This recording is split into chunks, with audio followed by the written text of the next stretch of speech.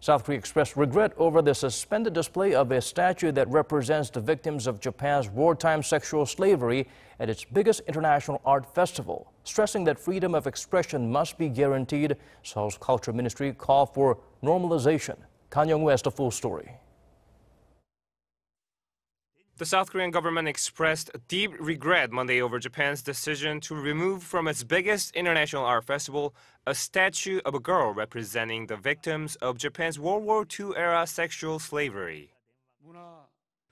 The freedom of cultural and artistic creation and expression must be respected under all circumstances, and we hope the removal of this work will be corrected quickly. The spokesperson said the Culture Ministry plans to convey its position to the art festival's organizers. The Comfort Women's statue had been on display at the Aichi Triennale in central Japan since last Thursday, before being taken away on Saturday.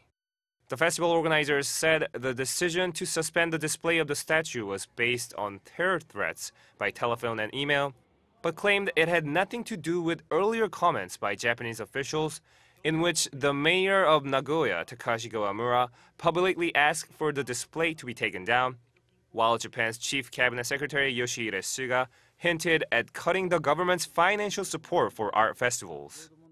Asked on Monday if his comments led to the removal of the statue, Suga said there was no pressure from the government.